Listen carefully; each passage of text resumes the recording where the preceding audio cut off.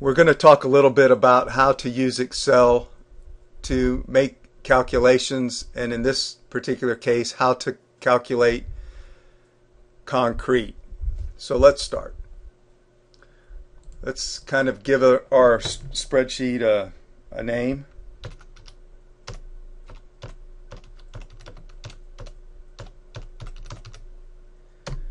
Okay. And let's bold it and give it a little size. Here we're going to put thickness, and I'm hitting enter, and it brings you down to the next cell. We're going to need length. I'm hitting tab and it goes over. We're going to need width. I'm hitting tab. We're going to need thickness again.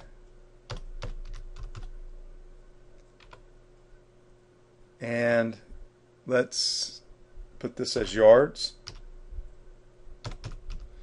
And let's put a section for total. I'm going to hit enter. Alright, I'm going to highlight A5, cell A5, that's the reference, A5. And I'm going to hit control, and I can highlight A7 through E7. And I'm going to come up here and I'm going to bold it, and I'm going to give it a little bit bigger size. Now you see, because nothing's in B5, thickness just runs right over into the next cell, which is great, no problem.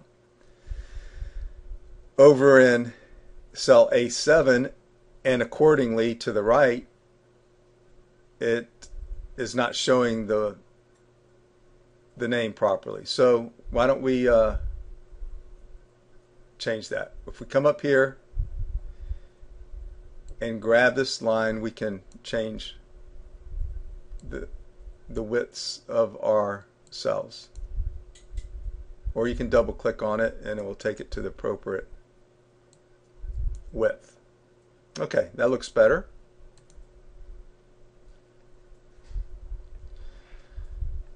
Now we're going to put the length. Well, let's use an arbitrary figure of 8 times 10.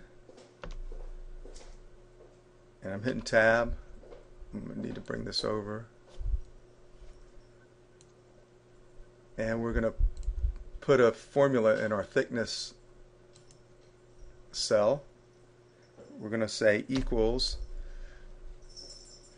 A6 divided by 12. That's the number of inches in a foot.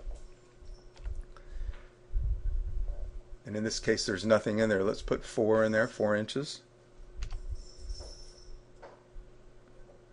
And as you see, it calculates out to the decimal of a foot. In this case, 4 inches is 0.33.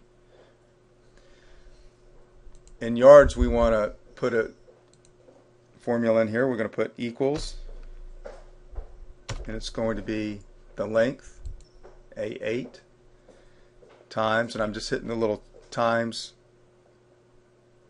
button on my keyboard, times the width, in parentheses, times the thickness, and we have to divide by 27. And there we go.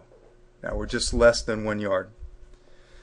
So you wouldn't order, less than 1 yard. So why don't we round that up, and we'll have a total column here. So we'll put equals, round up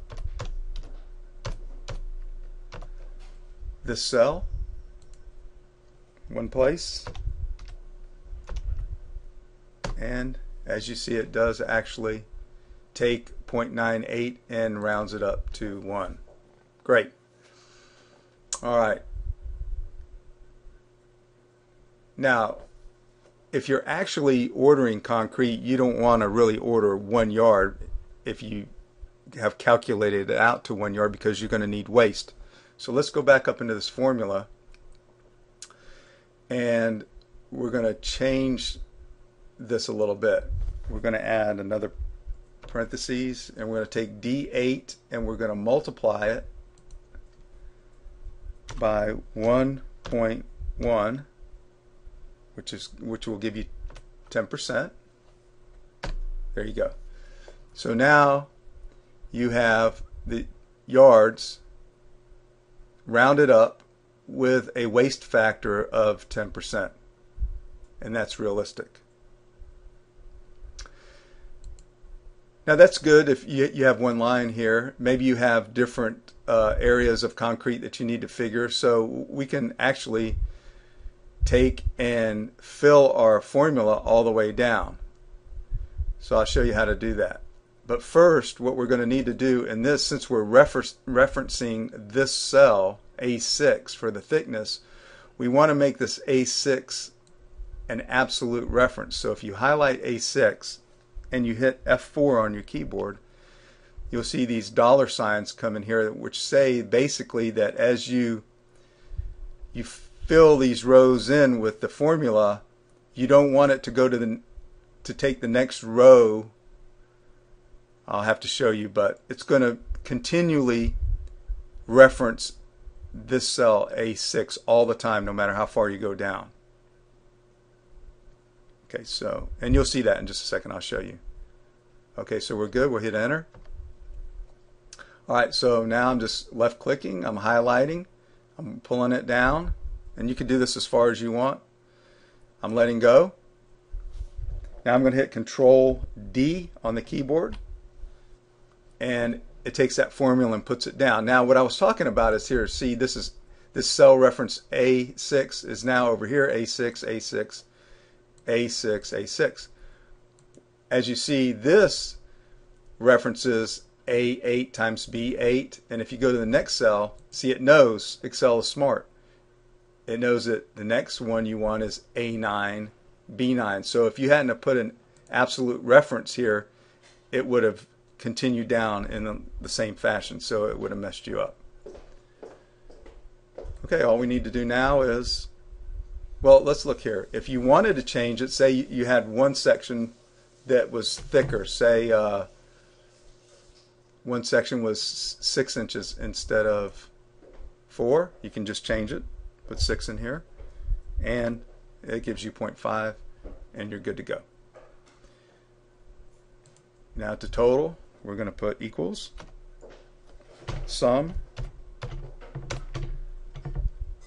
of this cell through this cell, and there we go.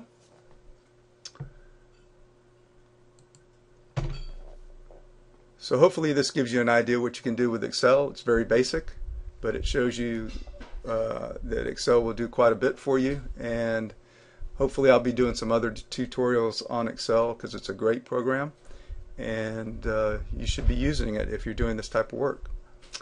Thanks for joining me, and take care.